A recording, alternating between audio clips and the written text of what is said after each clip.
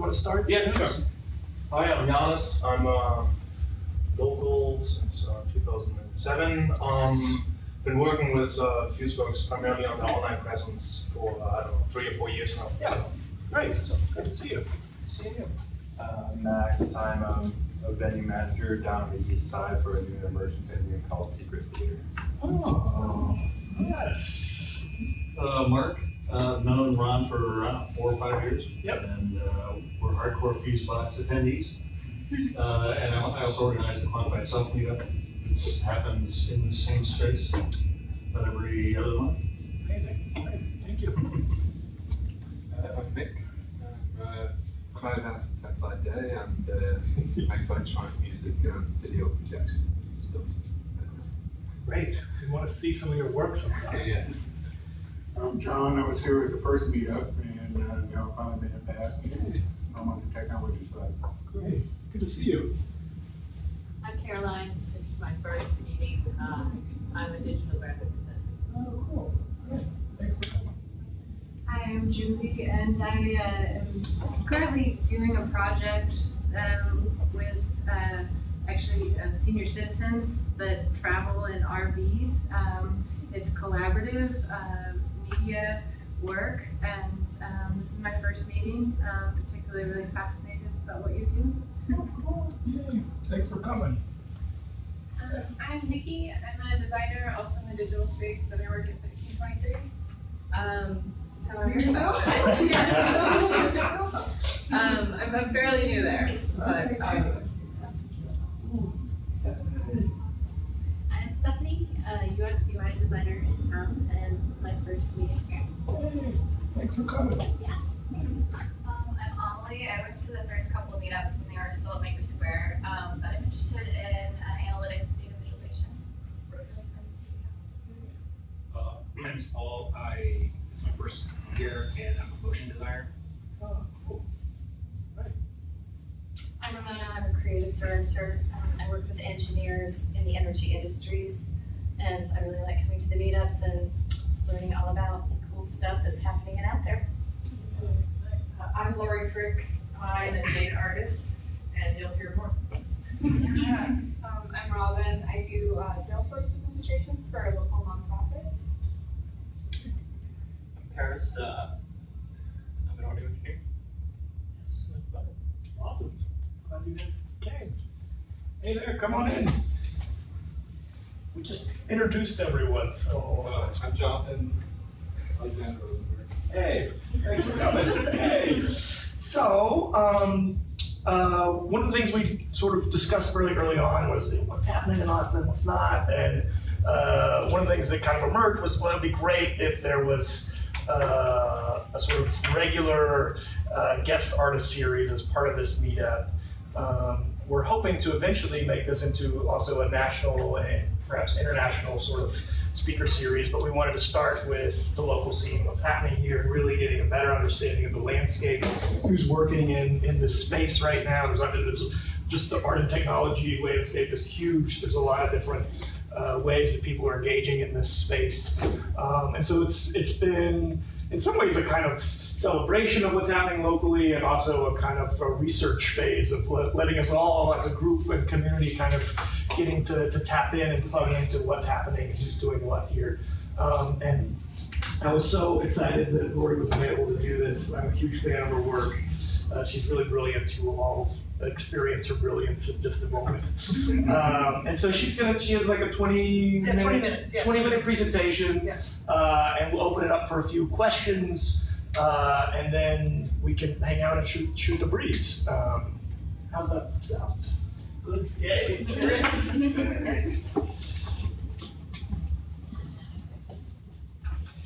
You know, I brought these little, I'll do this first. They're little cards, and they're like little trading cards.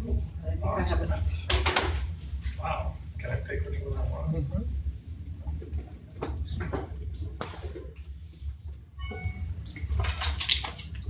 Oops. Hey, how's it going?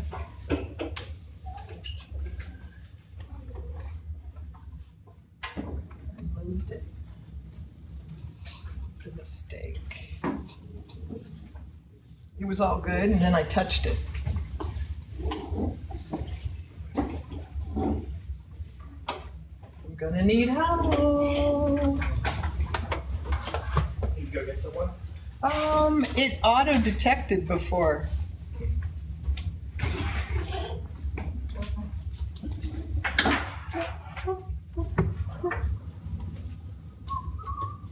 Is there a kind of a... Well, there's a little thing that says plug it in. This goes back here to this. It's number 2. And you do this, and you go number 2. That might be enough. And here you have 2. Turn on the... Signal. Okay, all right. Great. Yay. Thank you. Thank you.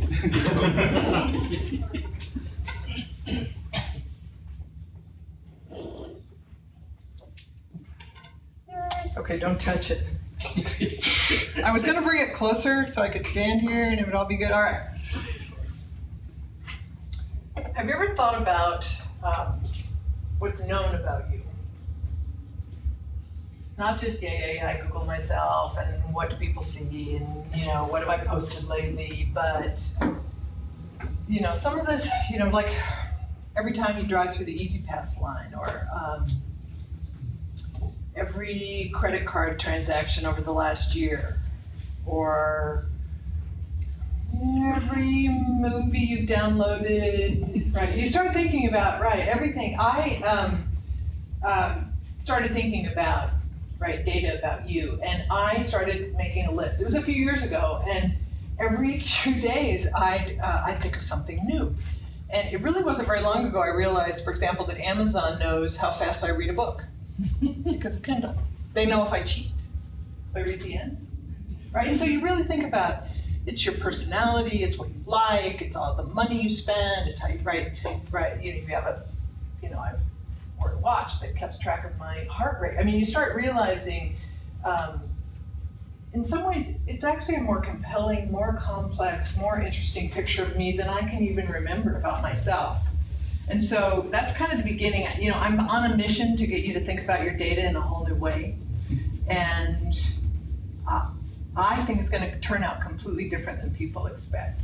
And so the next few minutes, the talk is to basically persuade you of that idea. So I'm a data artist. I make hand-built work from usually self-tracking data. Normally it's my data, but I use all kinds of human data. And I had a background in tech, completely switched, more than 10 years ago, completely switched, went back to school, and really sort of combined art and technology in a whole kind of compulsive way. So I have kind of a story to walk you through.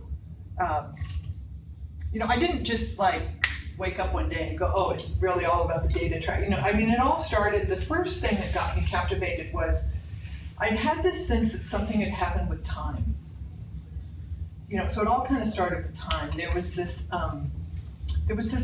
writer, Linda Stone, and she had described it as, continuous partial attention.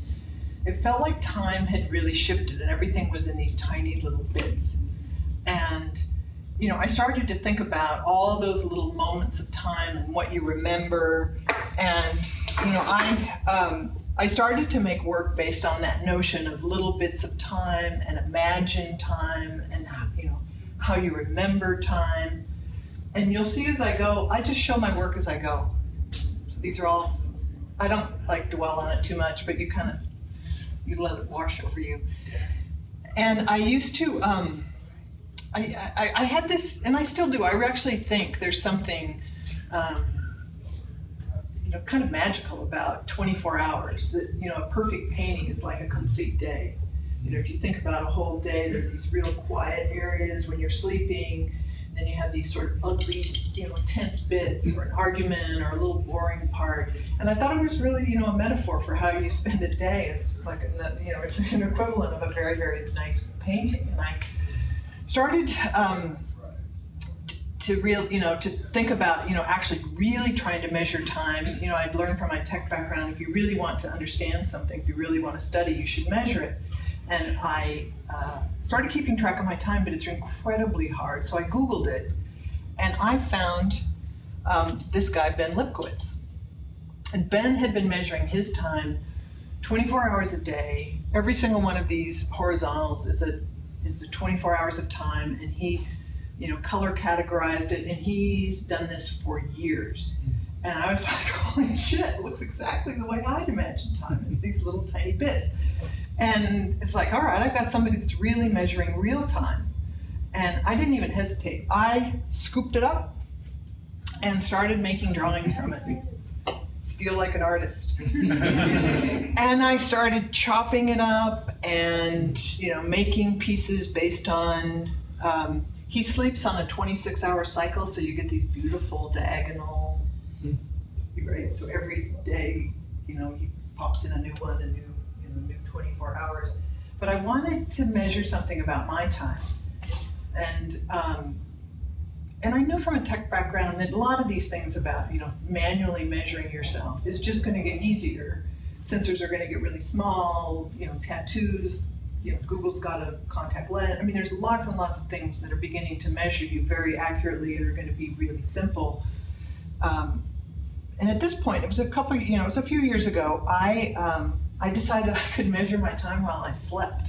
And I got this Zeo, which is it's a dry EEG sensor, and you wear it at night, and it's a really accurate way to measure sleep.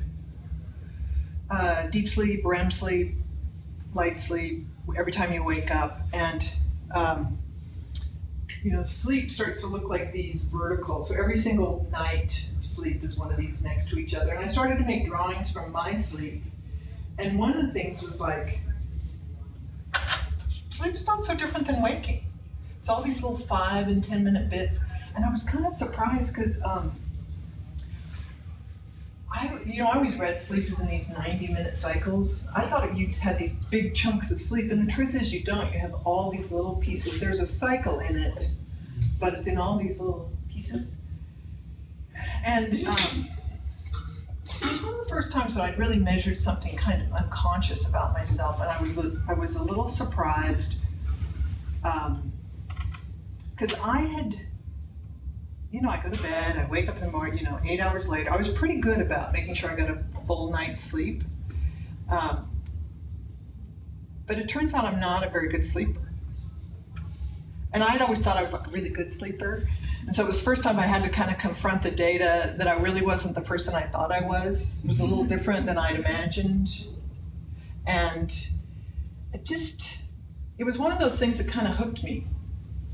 It was both a little depressing and a little weird, it was a little like, where life goes along and all of a sudden you get this, whoa, it's not what I thought it was. It was part of the compulsion of it. So I started to make lots of pieces based on sleep. And I created these rule systems. So, and this is the deep sleep is the red and the REM sleep is pink. And I took all the light sleep, which is kind of known as trash sleep, and I folded it up out of the way. So I got these things that poked out, and I put a bunch of this work in a show in Los Angeles at a gallery. And it was kind of a turning point. This was in 2010, 11, 2000, right at the end of 2010, and it got a huge review in the Los Angeles Times. And then it got picked up on blogs, and it went on Boing Boing, and it went on Boom, and it got picked up in Neuroscience, and it got in tech magazines, and it was like, oh my God. I don't know, if you're an artist, getting that kind of, all of a sudden you get this a bunch of press, and it really sort of turned the corner for me. But at the same time, that company that made the little sleep device, because I talked about it. I'm using Zeo, I'm measuring sleep, and they wrote to me, I got a little email from them, Laurie, what can we do to help you? And I said, I'd love more data. They sent me a bunch of these sleep things too, but I got a bunch of, it was the first time I could see my data compared to a bunch of other people's data. And so it's just tipped the other way. So the purple is the really good stuff, that's deep sleep, and the orange is when you're waking up. And I could see me compared to other people, and I thought, wow, it's like a fingerprint. It's very identifiable. And I got to know the guy who was the head of research, and we talked about this, and he says, oh yeah. People have a very definite, their pattern of their behavior, these unconscious patterns of sleep are really unique to them. And so it was about this time, Mark, usually I tell this story about my husband, but he's not sitting in the room. But I didn't want to be the only one that was like getting into bed at night, wearing this stupid thing on my head. So I got one for Mark. Right, okay. So Mark goes, I'm a terrible sleeper. Well, okay, he puts this thing on the first night, and I'm getting scores like in the 60s, 70s, and I figured it went to 100. I thought it was, on a norm. He gets like, I don't know, where's your first score? 130? 134. Yeah. Holy shit, how did you get such a huge... Well, okay, so it turns out, it's not that you're a bad sleeper. Most of the time you're a really good sleeper, but you only remember the bad. And so Mark's really swings wildly. And mine is pretty narrow, and I'm pretty, operate within a pretty narrow range, and Mark swings like this, and I thought, what if weirdly this measures your personality? And it kind of got me to really think about it more than just the data, that there's something that the data has to say about you. And I, kind of at that moment, I decided to just like, let me just measure more. So anything that was like living in the future, anything that was going to be, and it wasn't yet, a lot of things that you measure now are still kind of manual and clunky, and watches and Fitbits, but anything that was a way to experience what the future will be like. So it was easy. And this is not everything. I measured a lot of things, and I've kept it up. I mean, I got 1,000 nights of sleep data, and I've worn a Fitbit for, I've worn a Fitbit for 5 years, and you get your DNA, and I had one of these watches that measured your skin. All these things that you could measure about yourself, and I thought, well, I'm just going to use myself for research. And there's kind of a tradition of artists doing this. It's like self-portraiture. And I kind of had this fantasy, that there's some history of artists anticipating a scientific breakthrough. If you really notice, and it's something very real, and an artist really pays attention to it, there's a whole theory about it, Proust, anyway, and memory and all of that. So, and I really believed that I could notice something real that would be true. And so I started to really think about the data, and I studied patterns in the data. And at the beginning, I thought I was going to triangulate, figure out cause and effect, and be a good engineer. But humans, you're really noisy, and there's too many variables, and it's really hard to say if you got this much sleep, then you lost this kind of weight, and then you walk this, this many steps, and this is what you ate. And so I sort of let go of the idea that I could make sense of the correlation of the data or the cause and effect of the data, and I started to just see the patterns in the data. And I almost thought they were like neural Fibonacci's, that these unconscious proportions and patterns and the things that you did unconsciously had this sort of humanness to them. And I thought of them as, it was almost like reflecting something in us. And then if you'd see them, there would be this fluency that you could recognize that it was human and organic, and this is the way someone operates. And then I started to think of them as portraits, data portraits. And I thought, well, what if you could put these, so you see this, what if you could see these data portraits as texture? What if you started to think about them in the walls and the spaces that you live, and in the future, they don't have to be handmade. They can be 3D printed or laser cut. You have a big XY axis on the wall, and it's physical, and it's real, and it's tangible, but it's keeping track of all these little sensors that are in your clothes and things you swallow and all the stuff that's keeping track of you. And it's giving you this portraiture of you, live, real time. And I thought, that's, I started just, it's this idea of I could anticipate the future, and I started to think, what would the future be like? We tend to repeat a lot of our patterns. I've been doing a lot of work lately with time, tracking my own time. There's a lot of time studies. I just went to a big conference on time use and international time use. There's people that study time. And, we tend to repeat the patterns, the places that we go. And people think it's boring, but I actually think that intensity of repetition, it's what makes you feel comfortable and human, and routines and systems. We get up at the same time, we eat the same kind of foods. It's really something. Those kinds of things give us a sense of comfort. And I had my studio filled with all these patterns and cut stuff, and I decided, as I'm really trying to notice how does this make me feel, that it felt comfortable. It felt comforting, soothing, and it felt familiar. It felt like me, and I liked it. I thought it feels recognizable. And I thought, well, maybe that's the whole point. In the future, all these measurements and all this stuff, and, every time you spend money in your credit card and drive through the Easy Pass, and every video you've ever seen, and every book you read, and the speed that you turn pages, and the how fast you respond to an email, and what kinds of words you use in your text, and all these things have this, you can track your sentiment and your mood. It's my, how's my breath today, and how many calories. That all starts to add up to these hidden patterns of you. And I thought, well, maybe it's as simple as that. It's your data abstracted and played back to you. Maybe it's a shortcut to mindfulness. Technology-boosted meditation, mindfulness. Maybe it's this, quick and dirty way to, improve your immune system. It's a way to see yourself in a way, it's sort of like deep breathing, but instead it's all the sensor data on these, patterns in the spaces and the walls that I live. And I thought about it. There's some of my background. I spent a lot of time in the Neuroscience Center. I was a resident at UT, the Neuroscience Research Center. And I thought, your brain can't really tell the difference between, it's feeding the sense of you. It can't tell the difference between, meditation and a data-selfie. It just knows that it's feeding the human loop that you need to feel alive.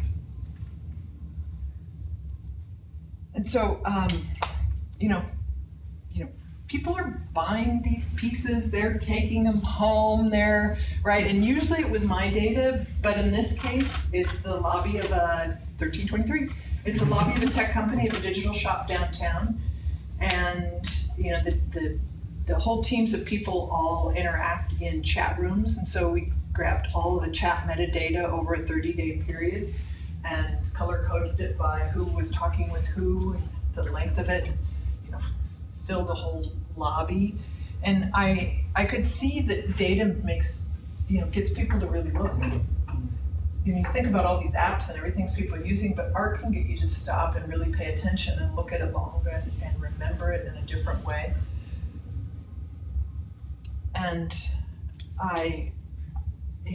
part of the exchange with 1323 was trying to get more people to experience this idea of take back your data. Your data can be meaningful. The patterns that you go, the places that you spend time. And FRICKbits is an iPhone app. It's live. It's in the App Store, and it keeps track of the places that you go and turns it into pattern. It's as simple as that. Turns it into something that feels like art based on the patterns of your travels. But in some ways, it was really just the simple idea of, take back your data. That it's not just what other people measure about you, but what can you know about yourself. And, I've been working on this for a few years, and I stopped and I thought, why? We used to, I do artist residencies, and maybe you know this, you have a drink with somebody and you try to analyze somebody based on the work that they make.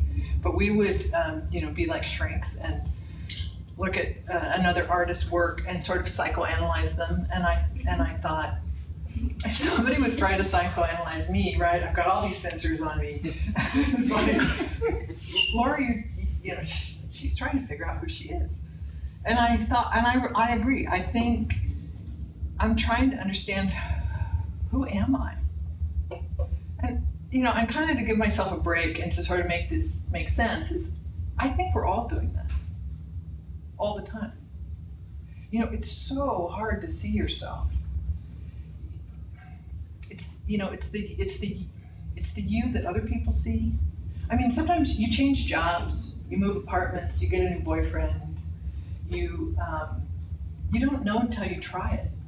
Do they like me? Do I like them? Do I like this place? It's so hard to anticipate who am I really without getting some kind of external means of understanding who you are. And so, yeah, I've got these Fitbits and I've got stuff strapped on me and I'm measuring it. But I think it's something we all need. Like there's this fundamental, like the ability to reveal the hidden part of us, the part that's so hard to see, the part that our friends see or that other people know about us that we can't see about ourselves. It's kind of the reason you don't hear your own heartbeat. You know, you look in the mirror, you really don't see yourself. And it's, yeah, I looked at the data and the things that are gathered and measured about us. Well, what if this is this chance to see this part of us that we don't even, know? And then, you start to think, well, all right, what would your data say about you? Is it going to be like Mark, who's right, swings wildly, sleeps terrible, he sleeps great, or me, that's sort of narrow? What would your data tell you about yourself? And that's what got me to really think that this debate on privacy is going to get turned upside down. I think rather than people think I'm going to hide, or I don't want to be measured, or I'm going to try to go stealth, or I'm really worried about data collected on me, I think it's going to flip the other way, and we're going to be ravenous for this data about us. I mean, we're going to seriously not be able to get enough. The trick is to be able to get, right, take back your data, to have your data that's measured about you come back to you in some way. And I have this, this fantasy that I can, right, get all of my data. And it's the secret to who am I. I don't really actually think it's that far off. I mean, I don't think we're that far away. There's so much that's measured about us now. This notion that I could get everything that's measured about me and use it as a way to understand who I am. It's the idea of, how am I doing today? Am I up? Am I down? Do I have my mojo? How am I going to feel tomorrow? Mm-hmm. It's almost like a smart drug. What if I knew tomorrow I've got a big meeting at 11, and 11 is sort of when, I can, it's this ability to predict. What if I know I'm going to be in really good, like mental, physical, I slept, I ate the right amount of calories, I got my protein. I mean, it's the idea that I could actually know how I'm going to, that I'm going to feel. And, I talk with a lot of people about this, and there's some really interesting teams that are working on data's ability to not just know what you're doing now, but the ability to predict and to understand what's coming next. I mean, not that your fate is sealed, but that you'd have some sense of how you're going to feel tomorrow. So I'm coming down to the end here and finishing it, but it's this idea that self-tracking and measurement, data, and a lot of things about you so often gets described as fitness or health. Even Apple Watch, when they announced it, they had all these health apps. And I just think to myself, that's not what it's about. I think it's about identity. I mean, I think there's a moment where it's going to tip and you start to realize that there's something about it that starts to tell us who we are. I imagine that the real motivator is going to be this sort of magic immune system booster, that somehow this data has some sense of you and you get some sense of self, and it's like people are not healthier because they run more, but because they see themselves in a more in-depth way. So data is the way to know who we are and to get to know ourselves. Why are we running from it? So I say, take back your data, turn it into art. Thanks.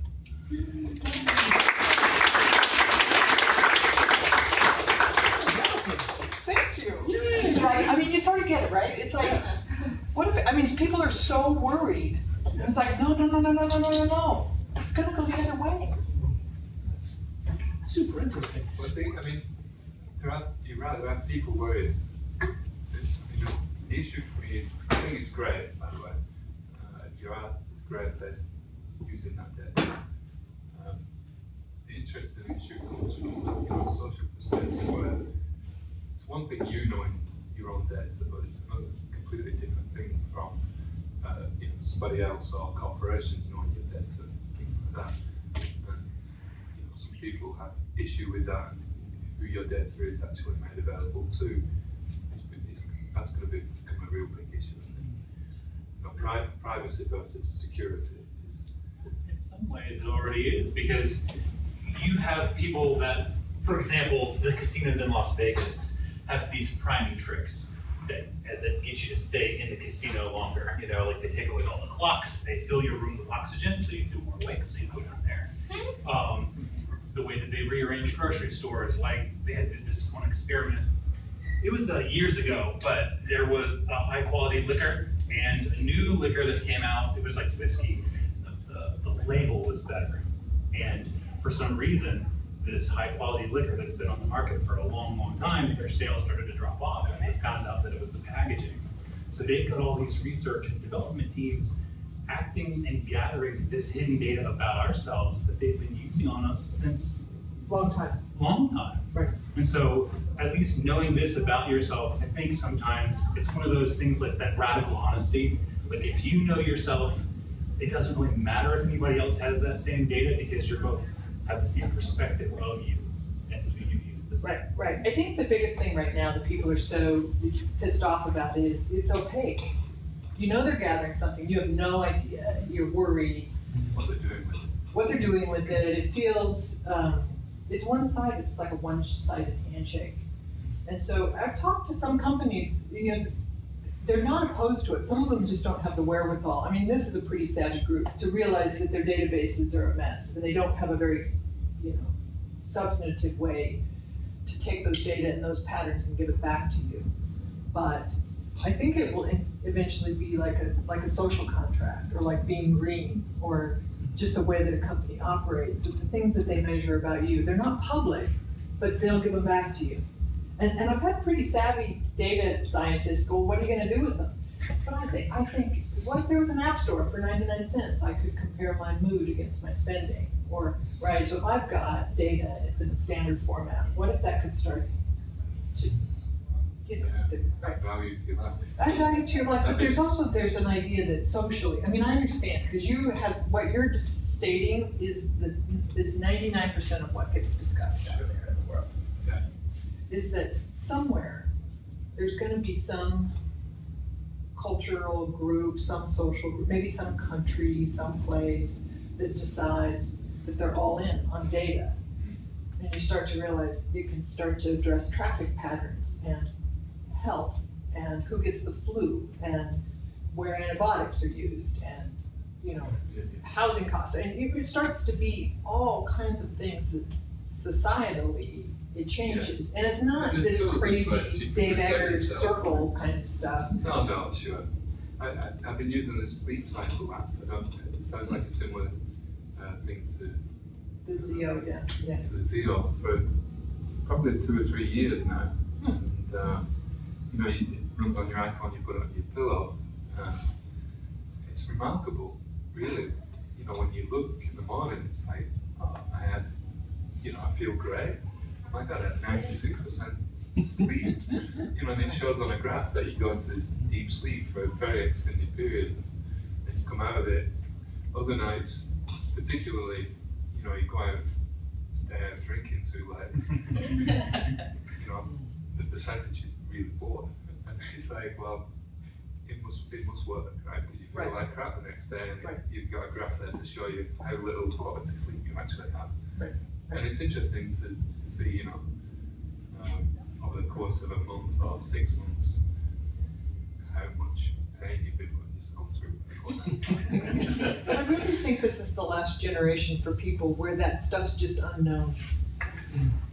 Like, because right now you don't really know how many calories you exert right? But there's wearable clothes that are starting to have sensors in them, so you'll actually know how many calories you spent. You'll start to understand your immune system, your microbiome. You'll start to have this data about you and how you're doing in a way that will be unimaginable that it wasn't available. And the question is, how do you present that to somebody? And I think you present it like art.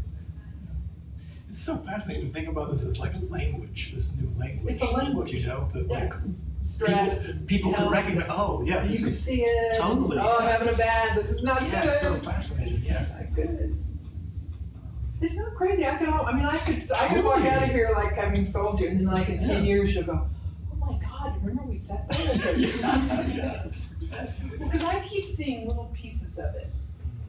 Little studies. There was one that just, we posted it on Facebook. It was like if you sleep less than 6 hours, you get more colds. Yeah.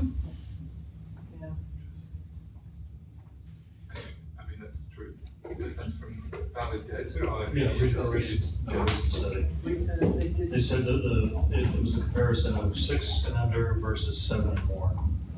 And it was like 4 or 5 times more sensibility or remember that really silly stuff that people go, oh, I went outside and I got cold and I got a cold? You want to go, that's not how it works. But it's the same word. I know, I caught a draft. I mean, there's weird stuff like that. But still, anyway. This is also so helpful. I mean, to me, there's a lot of great stuff that this sort of provokes. But the idea of this sort of new language that's emerging, but also about so much to me about seeing and kind of, in a way, opening ourselves up to a different way of seeing and looking at things.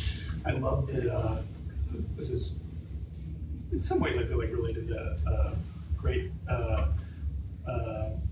biography of Robert Irwin. The seeing is forgetting the name of the thing one sees, which I think seeing, yeah, right. Seeing is forgetting the name of the thing one sees. Yeah, it's a really, just, I think, profound, beautiful concept. And for me, some of the things you're talking about are actually like, God, here's this thing that I do every day that I'm looking at every day, but I'm sort of looking at it in a very particular way. And what if we actually just sort of shift a little bit and look at it just a little bit, and data becomes that way to look at it in a slightly different way, and it starts to tell a really different narrative. I think that's really super interesting. That your behavior has a story. I'm reading a book now. It's the guy, Sandy Penland, who's at MIT. And he's looking at human data patterns to be able to predict like whole social interactions in cities just by watching. It's basically throwing big data at, yeah. That's cool.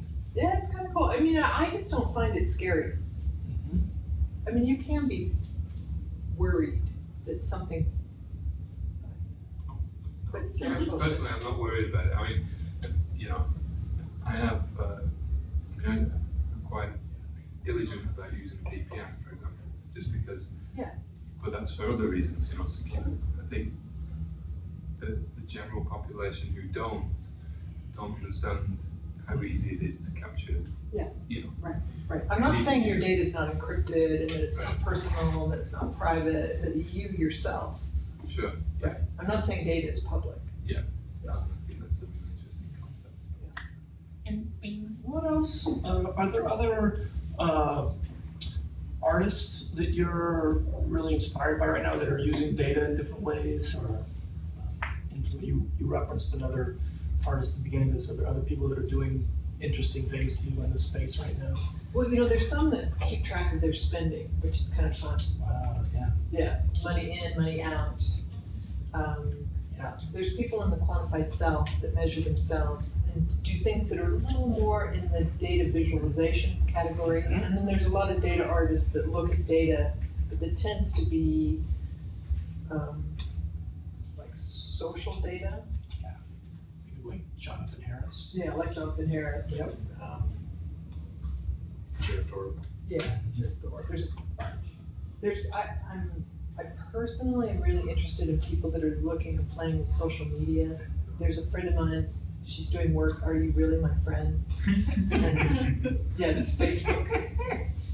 So she's going out and she's photographing every one of her Facebook friends, but it's the notion of relationships in social media.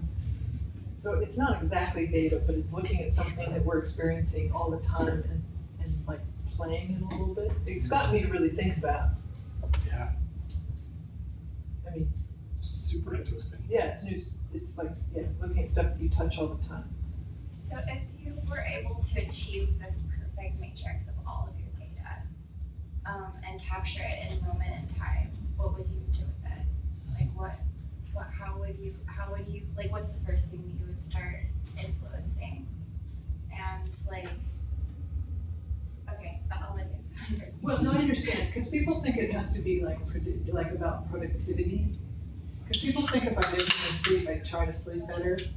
Or if I measure my steps, I try to walk more. Because that's kind of the story that the products give. I mean, I think if you measure something, you get. I weigh myself every day, and I think the nature of seeing a measurement does make you more aware. For people that weigh themselves every day, I think they hold their weight better. I think if you measure your sleep, you start to understand what affects it. But I don't actually consciously try to optimize it. I think the nature of knowing is in itself comforting.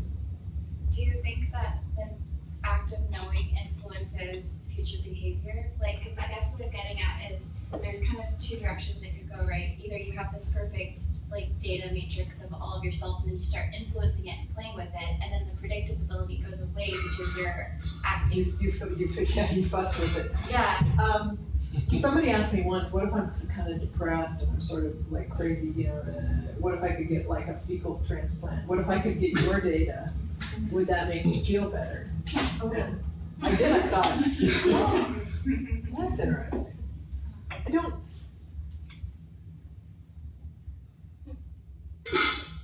and a lot of this is, you fantasize the positive. I think I've started to consider this idea of, we live in a certain amount of self-delusion. We tell ourselves, everybody's above average, and we're all nice. yeah, right. We're all great drivers. Yeah, we're all great drivers. We're all of that. We're all good, and like woe beyond, right? Everybody's above average. And I think there might be a problem with knowing too much. That anxiety of having to confront the truth might be a little harsh. I mean, I think there's a reason we forget things, we don't see ourselves that close. I mean, there might be just a human need to keep a little distance from the harshness of what we're really about, what we really do, and started to think about that friction of actually, I kept thinking it's really great if I know myself, and then it's like, oh my God, what if I have to confront this anxiety of who you are? Because the real truth is nobody's really that good all the time. So there's a problem. I mean, it'll have its problems, yeah. But I think we're kind of a self-adjusting species. For example, when we eat the apple of the tree, knowledge of good and evil, like metaphorically, every time you lose that innocence, we always think of ways for creating more innocence and more mystery, and so the more technological development, the more we either put all of that mystery into problems of like social relationships, or after the horrors of World War II, what did we do? We tried to send someone to the moon. Like that's a lot of hope, and so the same science that brought you all of that destruction, you're using to create more mystery. So maybe we take on a different problem. Yeah. Well, because there was a period where we didn't understand. I mean, if you really think about it, we didn't understand germs. We didn't understand how people got sick. We didn't understand antibiotics. There's all these things that we didn't understand about sickness. And now we kind of get all that stuff and we move on to other things. Yeah. It just doesn't feel like it's that far off. We're in this moment now of having this like explosion of things that are measuring us. It's like, where's it going to go? And you know, as an artist, I don't have to study it scientifically. I can study it and then make stuff up.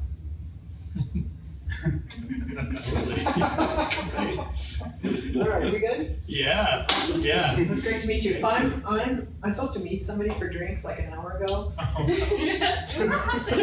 Seasons? No, I texted them. Yeah, no, I know I was gonna be late, it's fine. So I'm just gonna go, but if you got a card and you email me, I'm on Facebook, friend me, I post all the time. I post on Instagram, come find me. I post about this, and every time something, and I write about it a little bit, and so you can kind of keep track. Good. Thank you so much.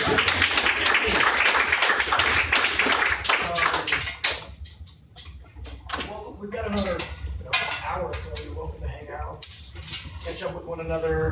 I would like to just maybe, as a group, I actually have a couple of sort of questions or things I'd love to kind of brainstorm with you guys about. If you're interested, you're obviously welcome to leave if you've got other things to do. But one of the things that we talked about very early on that's kind of coming up as a potential, hey, see you. Thanks for coming. Good to see you, Mark. Great conversation. Really good.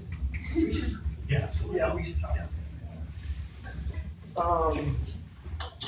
This idea of some kind of art and technology lab or hub, some kind of, I think it could serve multiple functions. Hey, thanks for coming. Yeah, bye. But a space for these sorts of gatherings, but could also be a space for research, for experiments, for projects to sort of happen. We're sort of, as an organization, trying to think about what might something like that look like. We're looking at other examples of this nationally and internationally. But while we're here, I'd love to just get your own sort of thoughts on anything. We can just kind of riff, but on things that you think would be especially exciting or meaningful. It can be very little things, to just like shared gear or equipment, to just like having a dedicated space to this kind of thing that you know you could just go there and there'd be other people working on stuff and that would be meaningful. Or if that sort of thing is actually the wrong way to be thinking about this, if creating some kind of centralized kind of space where this is actually, I don't know, problematic in some way, if it's better to be thinking about all these things kind of happening on little spurs, and maybe it's better to connect what's happening in a different way. Anyway, that's kind of my question. I don't know if anyone has any thoughts or examples of things or things that come to mind. Yeah. We're looking at kind of a shared space because I think there's two aspects to it. There's one where you get in the nitty gritty of it. Like you really get involved with the technology, and then there's some people that just love hearing about it. Yeah. You know, and so what if you had this like a space wherein you have people that will make and do by themselves, and then once a month you have a place where you can exhibit either something I've been working on for a while, or bring in a guest speaker to talk on some sort of broader topic. That's right. So it kind of gets at both of those things. There's a social component. There's the ability to sort of easily demonstrate things, and it's also a place where stuff is just happening and being made. Yeah, that's great. Awesome. Yeah. So this is actually my first time showing up, but there's a place that I go to that's like that already, and I noticed that there was actually a slide up there, so I don't know if y'all knew about it or not, but it's called a Tech Shop over in Round Rock, and I know that there are a couple of artists that work out of there using all sorts of industrial machines and laser cutters. Really nice equipment. They give free tours. It's generally always busy with something, and everything is maintained. It's a really nice place, really big and open. So how does it work? Do you is it sort of like in a way, it's like a co-working space, you sort of pay a monthly? Yeah, so you can pay monthly, yearly, or I think they have lifetime memberships now, and I think they have, a couple months ago they had something called Artist in Residency that lasts like a couple months. I don't know if they have a new general manager now, so they might, I'm not sure what's happening. They have a members meeting, like a members Q&A happening on the 16th that I'll be showing up to.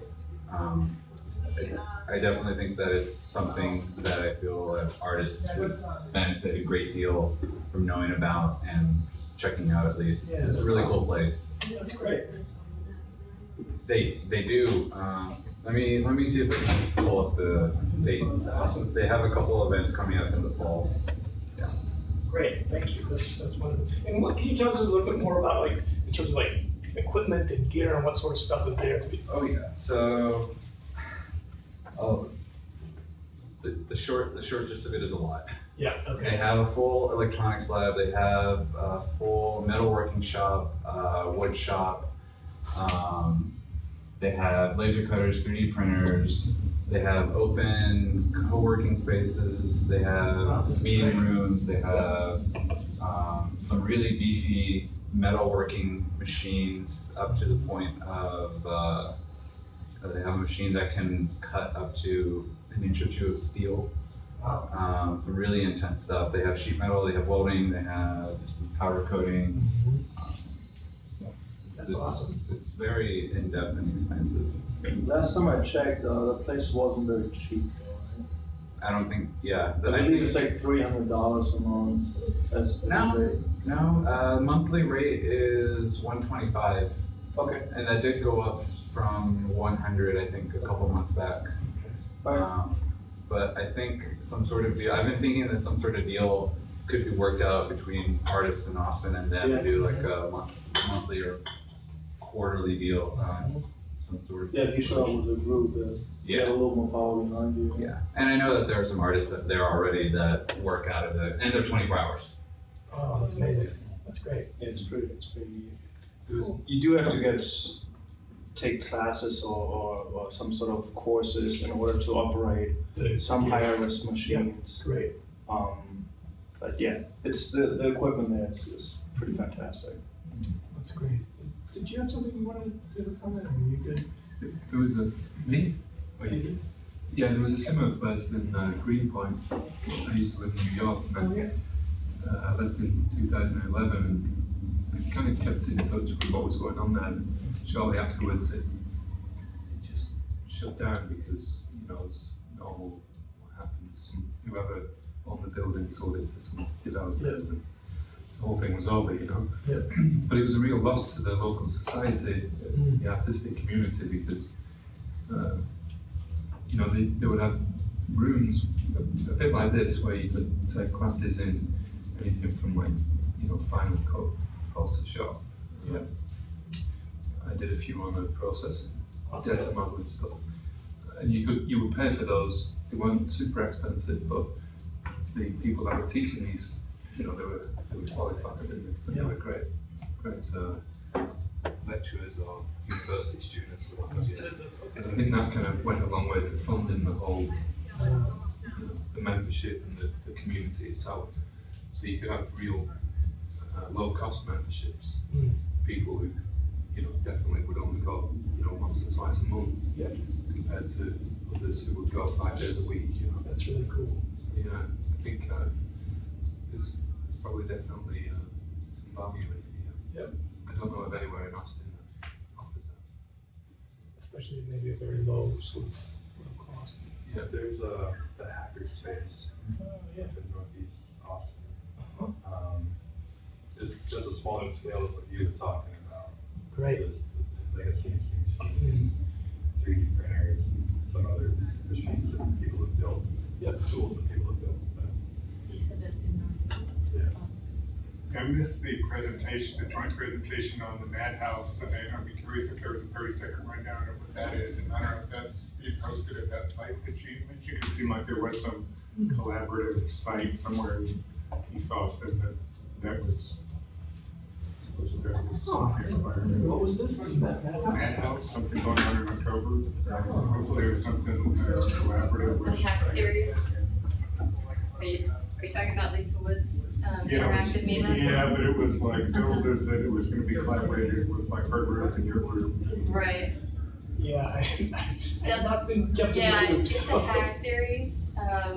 That's I think it's officially named Madhouse, and that's actually been moved to the first of the year. But it's going to be a series of 4 hacks that'll be staged at different places. So it's still kind of being formulated. FYI. Thank you, yeah. Oh my God. Yeah. Oh, yeah. I was also sort of curious how, like, it's clear to me how a space like that could work, and I think there's lots of clear benefits to that. I'm also trying to figure out if there's some way to kind of marry with that or couple with that a form of residency that is a bit more concentrated, a bit deeper exploration and research. I mean, maybe it's a 6 month at a time or a year at a time, but like deep investigations. Maybe it's pairing a particular technologist or particular type of technology with an artist that are sharing some real mutual areas of interest and really diving deep into something, which is different than sort of this co-working space with shared things that you can learn and do things, which I feel like is totally a great service and something that we need. But I'm trying to figure out if there's a way to sort of marry that with this. And I'm curious, you mentioned there was an artist in residency program at the Tech Shop, is that correct?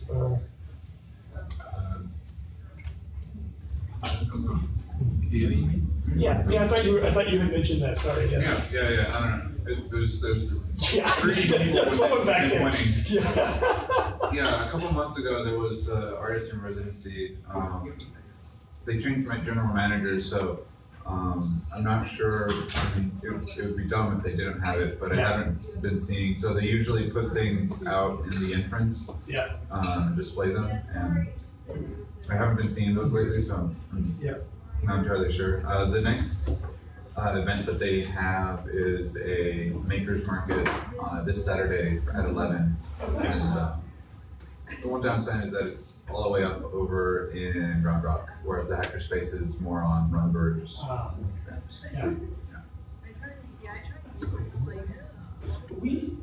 As an example, we sort of facilitated this, and this was just about a 2 week long residency exchange between this sort of prominent French theater company director, this technologist from the Bay Area named Barry Through, who is kind of at the head of a similar kind of movement there. He also works for Digital Obscura, this really cool sort of projection mapping company. They just did that. I don't know if you guys saw maybe about a month ago, the giant projection on the Empire State Building with the lion. Anyway, they did that. And then the Pickle Research Center at UT, and some of the work that they've been doing actually around data visualization and computer vision. And there was basically what the theater company in France was trying to do, like completely overlapped with what the research center at UT was trying to do, with what Barry was trying to do, and we brought them together, gave them resources and time and space together. And the research of the project was basically something that was really mutually beneficial to everyone involved. Like, to me, that was like a really exciting example of bringing different people together that never worked together before to work on some common areas of interest that would then kind of be sort of have ripples in each of their kind of worlds. I mean, that in a way that kind of came about organically. It was just kind of knowing these different people and be like, oh, you're doing this, this would be a really great opportunity, and then seeking out funding for it. But I wonder if there's some kind of, if you could, in a way, kind of formalize some kind of process or system that kind of is constantly seeking out these sorts of things. And again, it could be short, it could last a couple of weeks, it could last 6 months, it could last a year. But just wasn't sure what or how to necessarily do that other than, I don't know, having a lot of ears to the ground and really being aware of what's happening and perhaps some resources to make some of that happen. I don't know if that sparks anything for you all, if you have any thoughts or comments about something like that. Yeah, I mean, it's a personal challenge I have as well, trying to make things happen that you have ideas about, which can be from two different, completely different angles. How do you marry them together and bring them into Yeah, I also I also think it's sometimes easy to romanticize collaboration. Like it can very easily go awry, and it doesn't always work, and maybe it doesn't work as much as it does work. So I'm also really aware of those challenges, but it can also like really be powerful. What is with the Fusebox stuff on a day-to-day basis? Because that's it. What is what is it all about? Is it purely performance art oriented? It's really it's multidisciplinary. It's all different forms. I would say that's sort of more my background and my history, and so we've kind of, I would say, at the center of the work and at the center of our festival. And originally, the festival was really the only thing we did.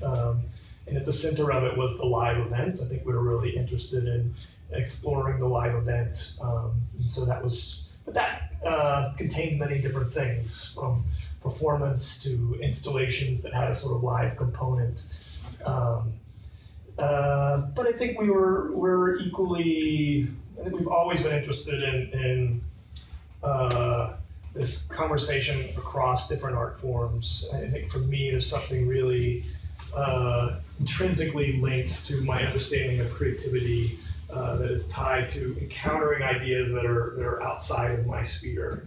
And so we wanted to create a festival that was intentionally bringing artists from really different backgrounds and perspectives together. Sometimes they're actually working together, and the work itself is very hybrid. Sometimes they're not working together, but their work is being presented in proximity with one another to create these kind of unlikely and unexpected kind of encounters.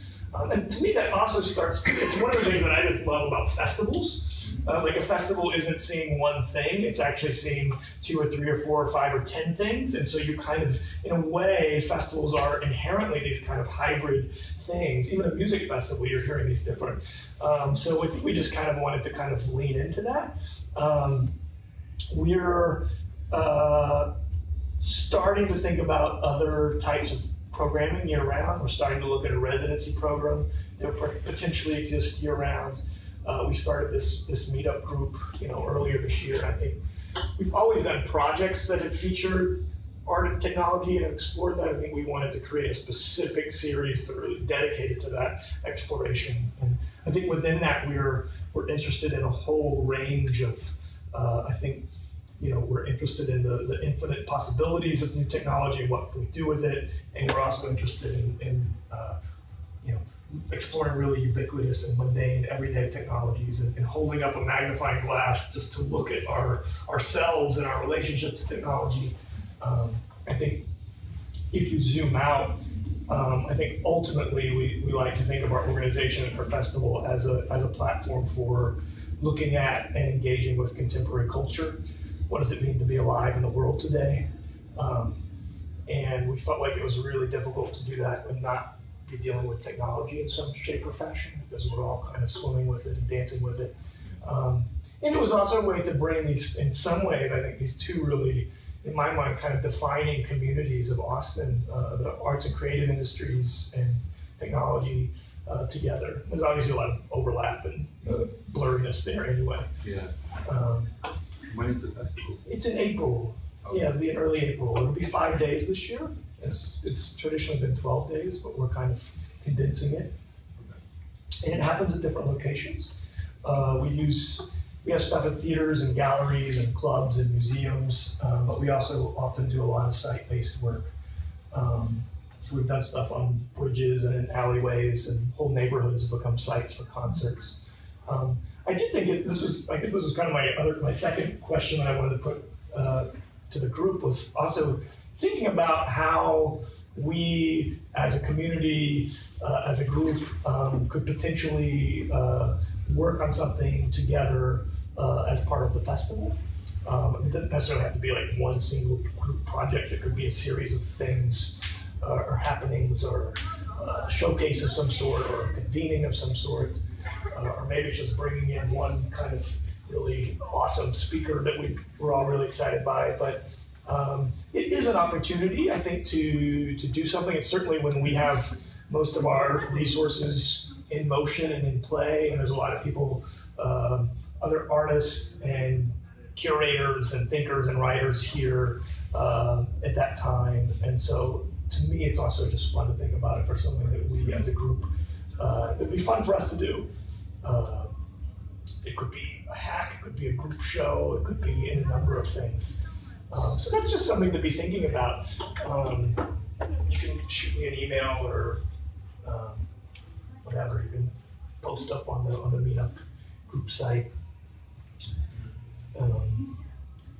a good idea. I mean, there's a lot to be encouraged by.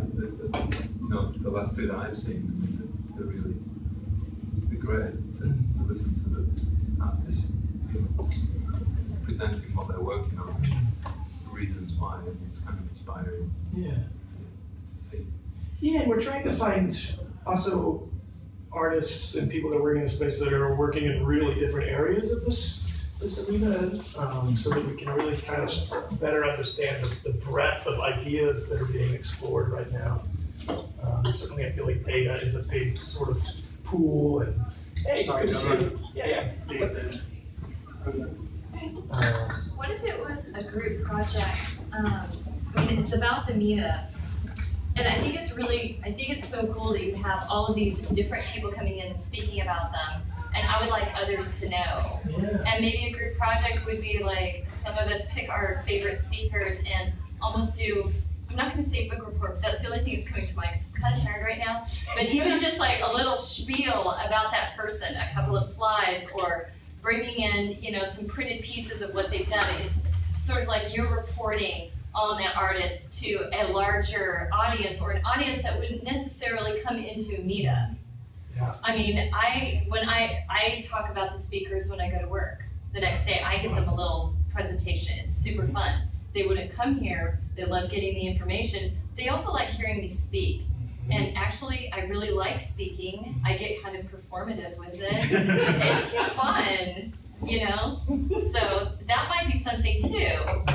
As part of this, this meetup. Yeah. Like you choose, one or two or whatever artists that you really liked, and you do your own presentation about them.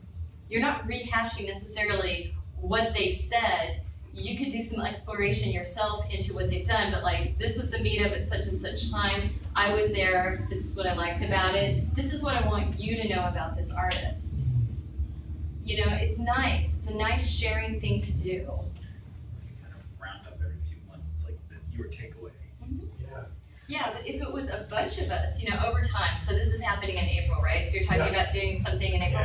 Okay, so that's going to be like, what, 6 months worth of speakers? So you've got 6 speakers, maybe we divide out into teams, or, one person does their own thing. Maybe I like the idea of even a neighborhood, like staging different spots in a place. That's cool. And you're talking about your person. I don't know. That's fine. I do love I love hearing about what, excites people. Well, yeah, and what's your interpretation of this? Super fun. You're taking their art, now you're turning it into your art. That's kind of cool. Totally. On that chain of thought, I mean, the last 2 presentations here, you could take what Jal was doing and project what Laurie is doing. Oh, yeah, that's awesome. So you presented her art in a different art form. Oh, it's super interesting. Projected on a building or sculpture or what have you. Combined with whatever the next person's going to talk about. Yeah, that's a really cool idea. I also wonder if there's maybe every couple of months, we can just build it into this group if we wanted to just meet up. In a way, I feel like this speaks to what you're talking about. So I wonder if there's also just more of a built-in opportunity for everyone here to just share a couple of artists or projects that we haven't talked about. That in a way we all have kind of little research assignments. Sort of a show and tell. Yeah. Like, let's lead off with a little show and tell, some sharesies. Yeah. Okay. It's encouraging. It's maybe, I guess it could be about your own work. You could open it up that way. Just say, does everybody have anything they'd like to do? Start that way. Yeah. And maybe it's more than anything, it's just a way for us to continue to kind of expand our knowledge of what's happening here and what's happening elsewhere. Hey, thanks for coming. Good to see you. And along those lines, I also like if there are artists or guest speakers that you think would be great for this, please let us know. You can just send me an email or post something on the meetup site. I would welcome suggestions. I don't know. That's what I got. Does anyone have anything they'd like to share? Yes. Yeah. Thank you for that. Do you guys know Jonathan Harris's work? Yeah, he's awesome. You should check out he has a project called We Feel Fine. I think the website is wefeelfine.org. Basically,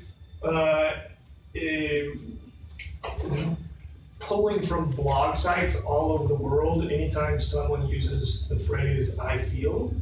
And so for any given moment, you can take a snapshot of like what the world is feeling at any moment, and you can do like you can do specific sort of parameters, like when it's raining in Sao Paulo, I want to know what like men under the age of 40 are feeling, and it like pulls up all these blog entries that contain that phrase and the rest of the sentence, and there's all these different sort of visualizations that you can sort of experience these feelings in. But I feel like the project is like super profound. I can just spend large chunks of time watching this. It's really beautiful and profound. He also did, I think MoMA commissioned him to do it's a similar project, but he's mining online dating sites and sort of creating these really sort of wonderful portraits. In a way, it's very similar to her work in a way. It's real sort of snapshots of us as a people. It's, of course, it's dealing with large volumes of people's data. He's someone that I think is doing really especially awesome work. There was also this project in New York a couple of years ago that was called Z, that was sort of this very immersive installation. You are led into this, first of all, you have to sign all these kind of waivers. And you're led, I think it's like 16 people at a time, and they have this high density fog, and they hit it with these strobe lights that are timed at just the right point. And basically, you start having your own hallucinations on the the retina of your eye, and so like everyone is literally tripping, but like very specific, like you're seeing specific things that they have sort of figured out how to make you see, but there's like actually nothing in the space other than fog and strobe lights. But you should check this out. Like, there are amazing interviews with people who've just seen it, and they're like trying to describe what just happened to them. But it was kind of this life-changing, crazy installation. People did, actually I had a friend of mine who totally fainted. We didn't know, like we were like outside, and we were like, where's Karen? And like she was like passed out in the fog. Really? It's just too much for her. It was too much. Yeah. Overdose. Oh man, that's funny, but it's kind of not. Yeah. You're torn to left or right.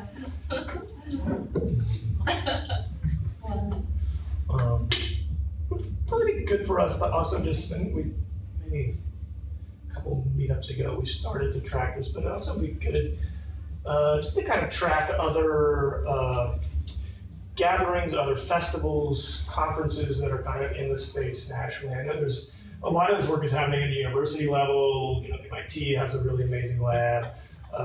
There's a great, several things happening in the Bay Area.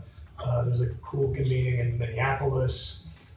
There's a great Electra and MUTEC are two things that happen in Montreal every year. MUTEC is an electronic music festival, and Electra is really a digital art festival, and they happen around the same time. This amazing work that happens there every year. So I think that would just be a nice resource for us. to kind of know what's happening nationally and internationally in this space, and that's also a great way to start kind of learning about others. You know, with one sort of step into those worlds, you really get a sense of who some of these other artists are.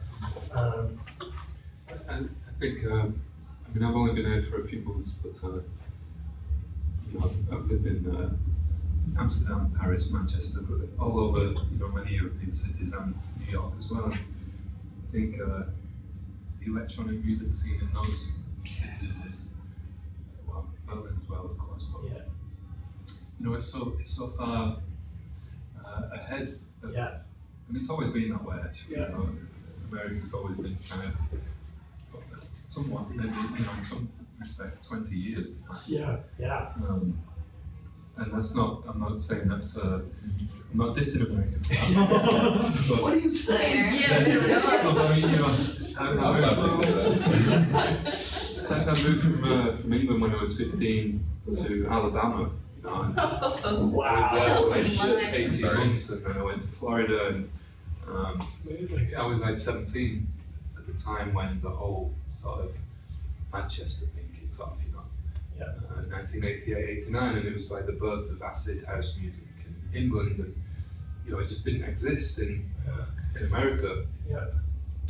And I went back there, and I think when I moved to New York, I could see it just starting to catch on, you know, where there was good nights. And this weekend, there's a good festival up in the Catskills called Sustained Release.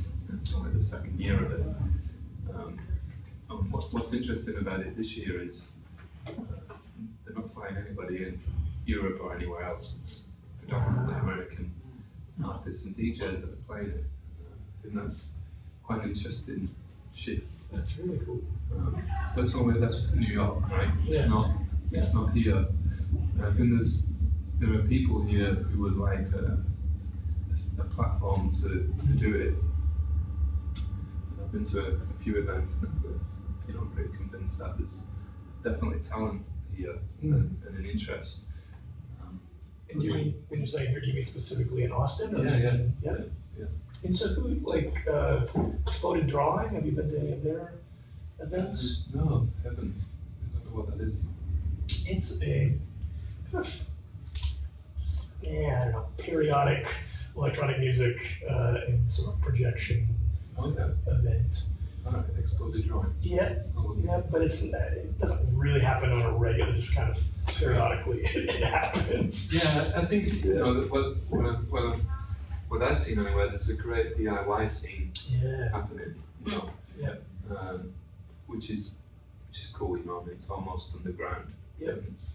But it's quite hard to keep track of what's going on. You know, it's quite spurious, I think. Yeah. Are there venues or places or? It's scattered. You know, like I say, I mean, there's a cool night that's been going on maybe 3 or 4 times now on a monthly basis at the Tamale House. Tamale House East? Yeah, which is not a club at all, right? Yeah. But the guys just shift the tables out, and then, you know, it's like a mini rave there on Saturday night. Really? Ooh, fun. You know, it's cool. I mean, the guys that are in the restaurant are serving liquor, and you know, they must be making decent money and what have you. But you know, they're very strict on it being over at 1 o'clock because you know they don't have a license past that point, nor is it a club. So I don't know how much longer they'll get away with doing that. You know, but you know, there's enough attendance. Yeah. Wow. I think it would be great if you did like a miniature Mutec here, or a, you know, sauna, to where it's you know, kind of a combination of electronic and visual art. You know, some crossover acts, of course. Hey, thanks for coming. Absolutely, yeah. Yeah, appreciate it. That's great. I wonder what, you know, that's, in some ways I feel like that's partially what Andrea and Prototype have, Protos, yes, thank you, have been trying to do. We should check in with her and see what she's got cooking. Okay. She's ramping up for 2016. Great. Yeah, it's on her website, so.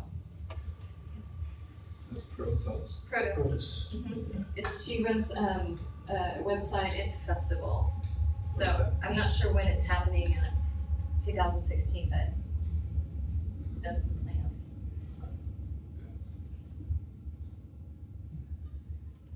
I definitely think it's gonna.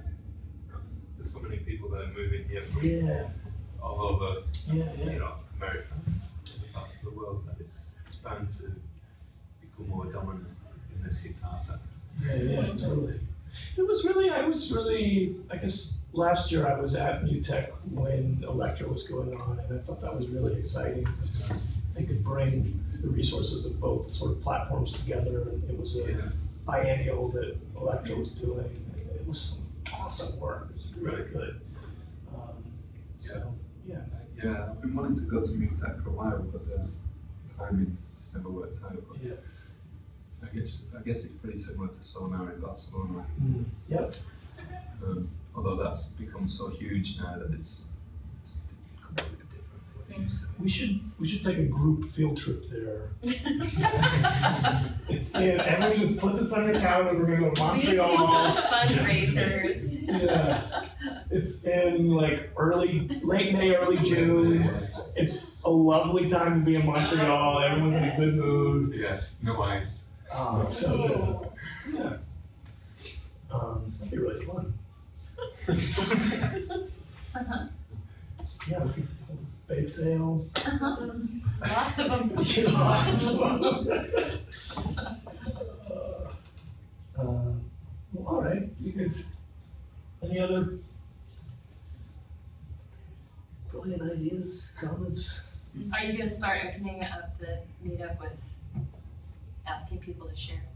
You're going to guide that process, make that happen? I think that's great. I think that's a great idea. I mean, we had sort of prompt them. Give them some prompts, you know. What have you read this week that really interested you that has to do with art technology? I love Give it. them prompts. I love it. I think that's great. Examples of work, things you've been thinking about, things you've read or seen recently. Maybe we'll give everyone a little prompt a week out. It's like, hey, remember to come with some ideas and things that you're thinking about. I don't know, that's just always one of my favorite things, is just shoot my shit with people about things they're into right now and thinking about. So it seems like that's like such a natural thing for a meetup to be about anyway. So well, great. Well, thanks very much. I really appreciate you all coming. It's good to see you, and do it again next time. Thank you. Thanks for the feast.